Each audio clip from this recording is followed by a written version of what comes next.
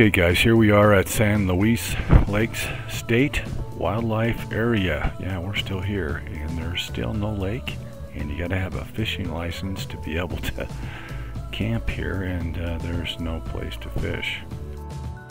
And I gotta talk about Mavericks, or Maverick. These convenience stores are pretty awesome. They all seem, or a lot of them, many of them have the dump station. They seem to get the RVers. And they're just an outstanding store.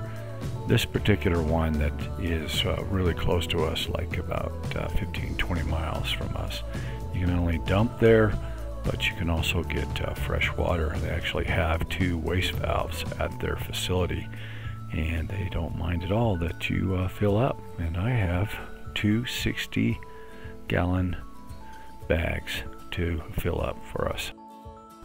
Okay, for the rest of this episode, we got to talk about the invasion of these guys, the grandbabies. Yeah, mom and dad came along too. Yeah, it's okay, I guess. But anyway, the grandbabies got to come, and that was spectacular. They went up to the sand dunes and rode down the on little sleds. They buried each other in the sand. I was going to say snow. That's funny. But this is mom, and she's watching her children, and this is Roro. He's helping me fill up the rig with water so everybody can take showers later. Great job, Roro. Oh, and this is Declan. She did a 4-sided cube correctly, and she was super excited about that. And this is just us at the camp playing, hanging out together. And like I said, the grandbabies came down and they needed a place to sleep, so what do? Well, we ordered these little bunk beds. They turned out to be pretty cool. This is my office where I usually work, at the very back of the rig, and we changed it over to these bunk beds, which turned out to be pretty useful. Pretty neat, huh? Yeah, they brought their puppy too. Our campsite's been invaded. By what, you say? Bears? No. Mountain lion? No. Raccoons? No. Something much worse. Grandbabies! Our grandkids are coming, or have come, and of course they brought their parents. And when you add an additional 5 people to a small RV, that comes with some challenges. So the fridge gets a lot more use, very, very packed. No extra space to put anything.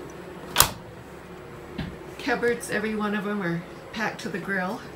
But one thing that was very helpful, oh, and they also brought their puppy. This was very handy. So it collapses down to where it all fits into a couple of little tiny totes.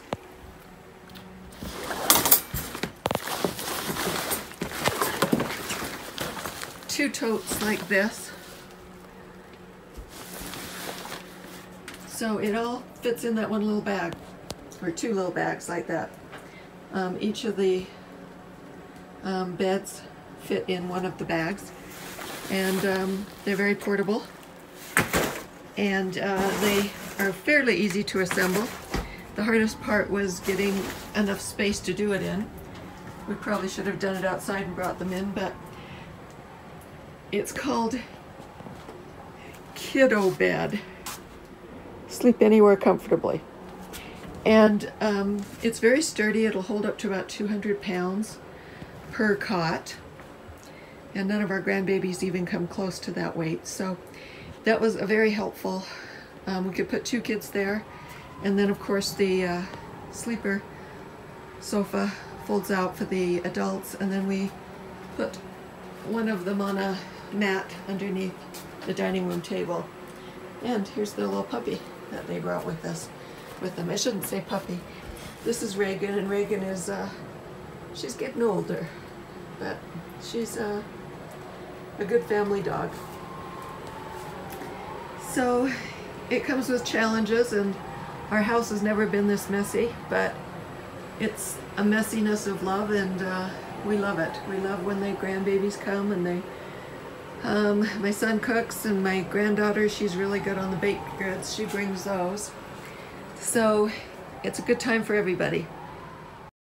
Okay, so the kiddos decided they were going to the Great Sand Dunes National Park and Reserve. This is the main building here, and that's only a few miles from where we're located here at San Luis State Wildlife Area.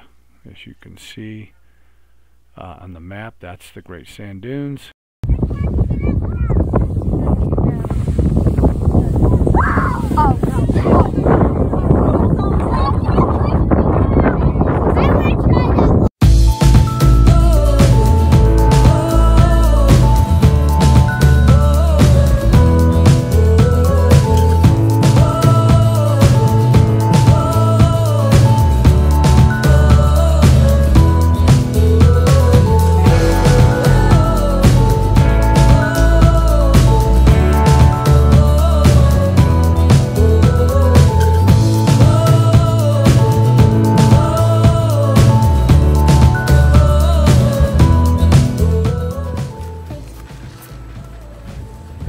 What are you doing?